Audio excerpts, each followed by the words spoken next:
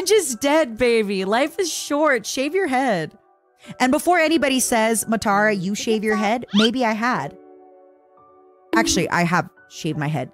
And before you ask me why, I just wanted to know what I looked like bald. It's not great, but I did it. It felt really nice. With the face masks and a pair of shades, I never felt so invisible to men, which was really, really fresh and exciting for me. But women, oh my God, dude.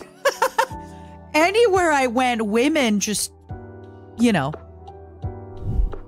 Okay, I definitely don't look straight in this photo. I kind of get it now. At first I was like, oh, it's not like, I get it. I get it. But yeah, I had,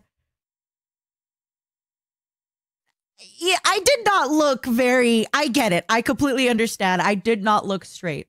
And when I explained to people that I was straight, people would look at me and be like, are you sure you're straight? I think you're going through a phase. And I was like, no, I promise you, I'm definitely straight. Like, I get it. People were like, sure. Once you're out of your quote unquote straight face, let me know. And I was like, no, I don't like women. I like men. I very much had Joker hair. I do think the hair color was a mistake. I had a really, really cute blonde hair. And then I did this Joker hair. The Joker hair was a mistake. My hairdresser made a mistake. The Joker hair was a mistake.